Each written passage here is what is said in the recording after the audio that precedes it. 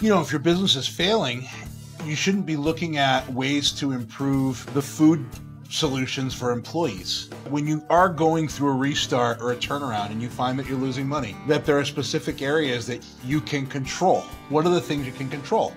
Well, you can look at your expenses, right? There's a whole list of people that maybe don't need to be working for you right now. You have money that you owe a lot of vendors, and that is in your cash flow, but you may not have already sent that money off to your vendors. Guess what? You could call your vendors and say, I can't pay you right now. I'm going to pay off your old bills as my financial situation turns around, but I will pay you your current bill moving forward, you know, and you could then find new ways to use that cash in order to sustain you in your business. I'm not advocating not paying your bills, but I'm saying use that money wisely. When you just start out in business, if you jump in your swimming pool and you're on the bottom of the pool and you're running out of oxygen, it's okay just to go up to the top of the pool, right, and get oxygen.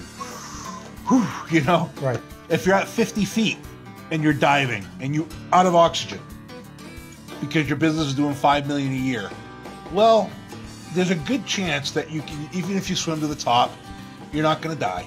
You know, you might get the bends a little bit. You might get a little bit of ocean sickness from coming up too fast, but you're going to live. But once your business is doing over $10 million a year, you know, you think about that. You need $200,000 over $10 million just to break even every week. That's a lot of money. And if you are all of a sudden losing money, you can go underwater and out of oxygen really quickly. And so if you're at 100 feet and you try to break for the surface, you're going to die. So you need to find different techniques and tools in order to keep your business afloat. It was funny because we were creating a lot of different spreadsheets and we were measuring a lot of things that were nice to know. It was nice to know how much we were paying in commissions as a percentage against calls and how the routing scheme was working and those types of things. But what really mattered is our key KPI was that our payroll had to be under 40% of revenue. And we were running at 70%. And I'm like, you know what? This is all great, but how is this going to affect bringing our revenues down?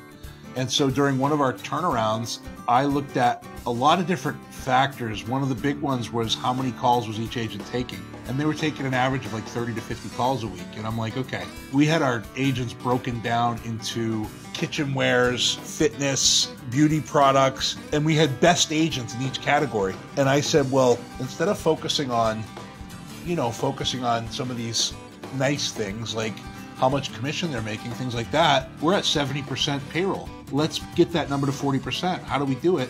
Well, what we're going to do is so a lot of companies don't plan for their success. And in one case, you know, we had done 13 million and the next year we were going to do 22 million. You know, we were going to spend 10% on marketing.